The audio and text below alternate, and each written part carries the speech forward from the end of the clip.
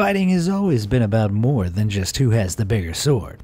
After all, the poorest tactics never consider their own defense. Armor has evolved through the centuries, from basic coverings to protect an army's infantry, to astounding feats of design made to win wars of combat and politics. It's insane to think that a set of armor could have that much impact, but after you watch this video, you'll see why. Here are some examples of ridiculously badass armor and why it exists. Sallet in the shape of a lion's head.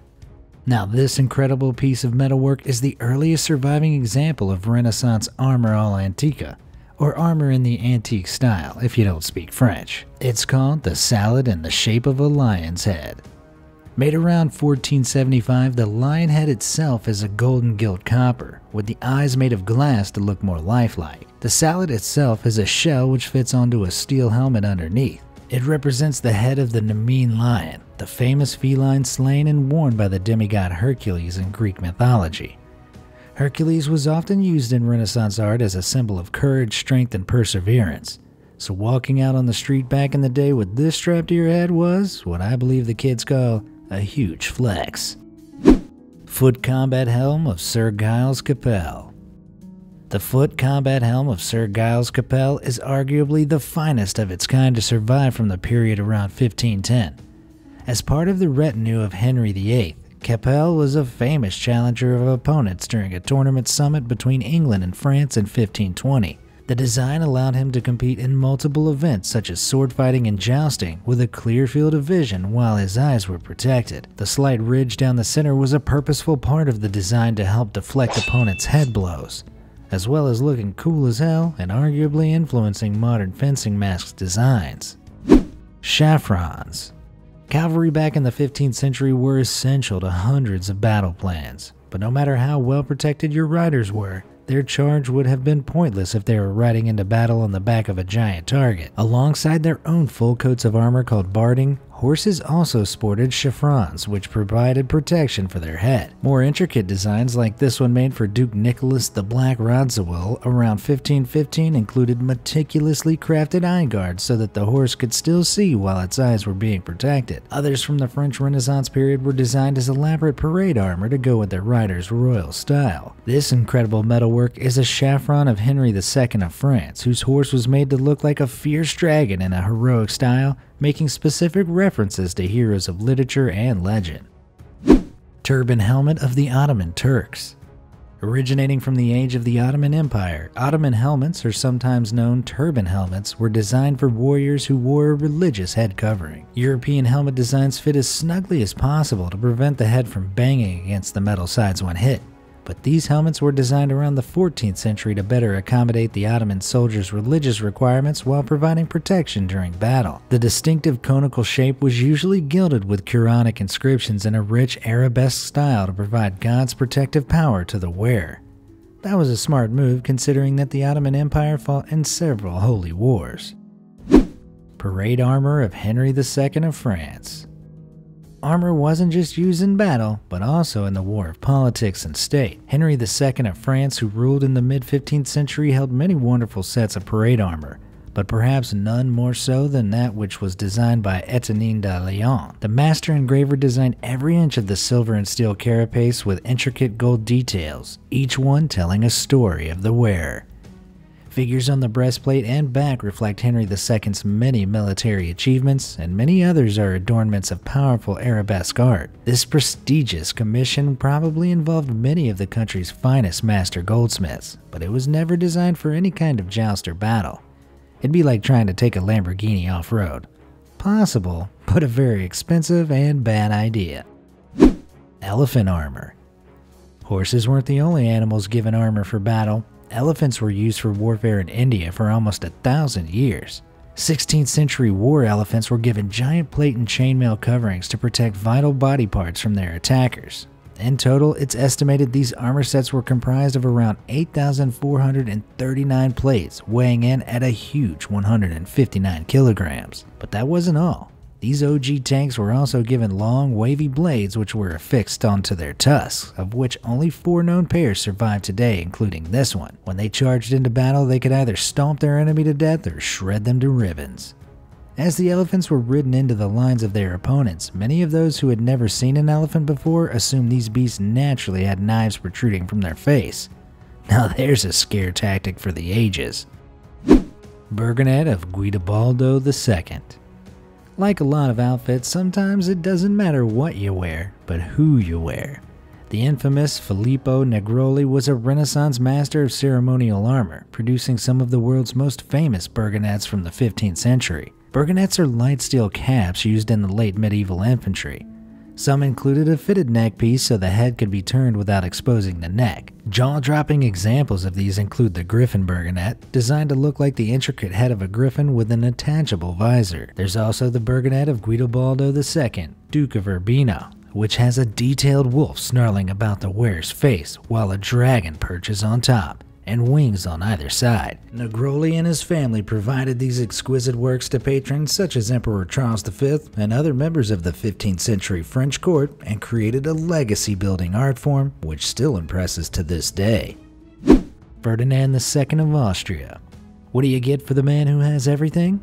Well, if you're buying a gift for the Emperor of the Holy Roman Order, you'd better be thinking of more than socks. This absolutely insane all-Antica armor and matching saffron masterpiece was created by Lucio Piccinino in the 15th century. It was given as a gift for the Duke of Parma and Piacenza, Alessandro Farnese. Knowing the Emperor was an avid collector of art, this masterpiece helped the Duke curry the Emperor's favor as he used the armor in parades and ceremonies of great political importance. Each section has been designed to show a famous, awe-inspiring scene from history, such as gilding on the shield representing Artemis of Ephesus and Alexander the Great receiving the keys of Babylon. Gilded with the finest gold, this silver-plated set is lined with leather and red velvet. No expense spared here. The Duke of Parma certainly earned himself a spot on the Emperor's Christmas card list. Pranker helm. European helmets of the 12th century had one major flaw. Ironically, they didn't really protect the head very well. But by the mid-13th century, that all changed.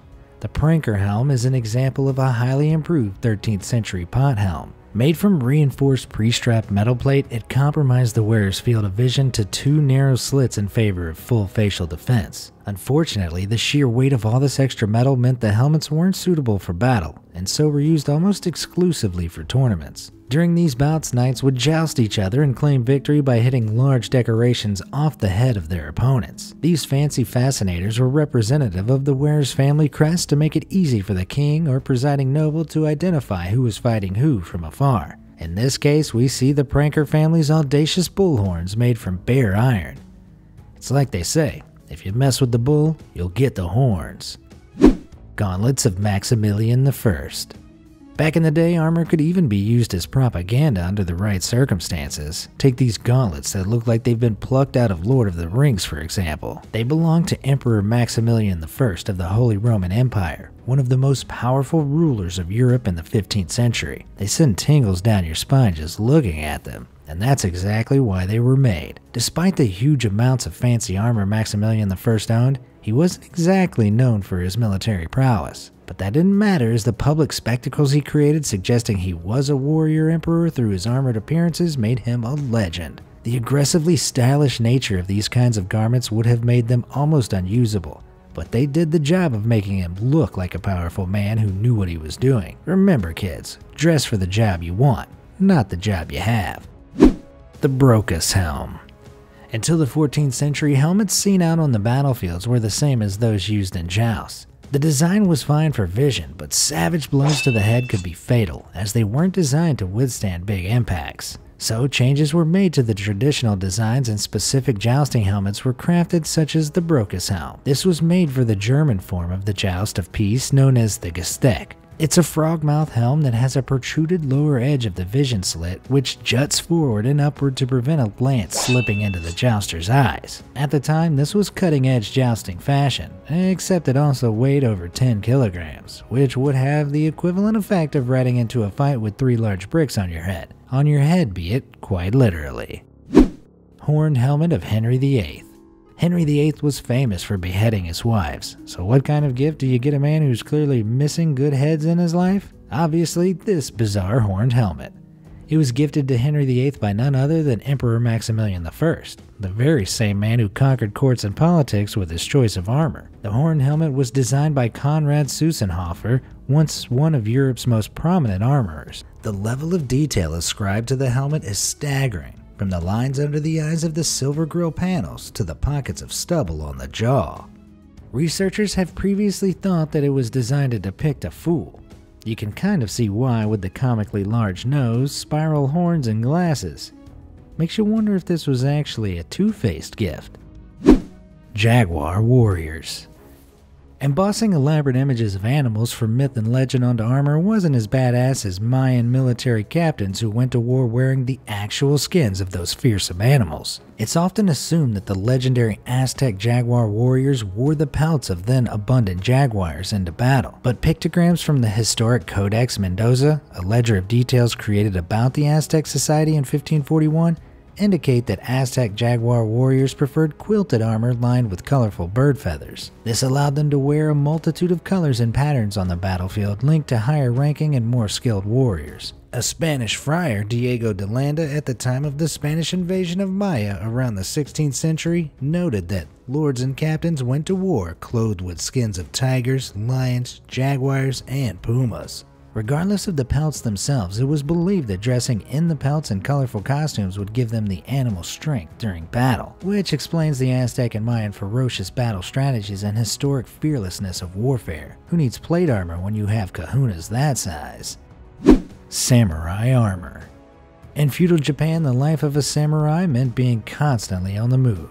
Heavy armor was a burden, so the ingenious design of the tatami gosoku became a standard amongst all classes of samurai. In English, tatami gosoku translates to fold armor, and the wearer was easily able to remove and transport it in a small wooden box when necessary. This armor was often paired with a kabuto helmet, which played a symbolic role as well. This 17th century shell-shaped harikaki kabuto was made with paper mache and lacquer affixed to an iron base. Despite perhaps being a little useless in battle, it clearly shows the status of its wearer and the appropriate respect that should be shown. Facial armor components called mingu or minyori were sometimes fixed to the kabuto, giving wearers a terrifying appearance to the enemy, as well as acting as a strap to keep the kabuto in place, efficient and scary. No wonder the samurai ruled Japan for almost 700 years.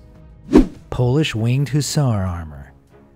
The armor of the Polish winged hussar is one of the most badass examples of armor design in history. These angels of death would ride into battle with giant wooden frames fixed to the lower portions of their armor, which carried either ostrich, swan, eagle, or goose feathers. To the enemy they resembled wings and probably looked like the armies of heaven had opened as thousands of these elite cavalrymen rushed towards them. Theories about their inclusion in the armor vary, but the most commonly accepted is that they made a tremendous amount of clattering noise, scaring the opposition's horses and making their cavalry numbers sound much bigger than they were. It's an ingenious battle tactic for its time, and they certainly weren't winging it.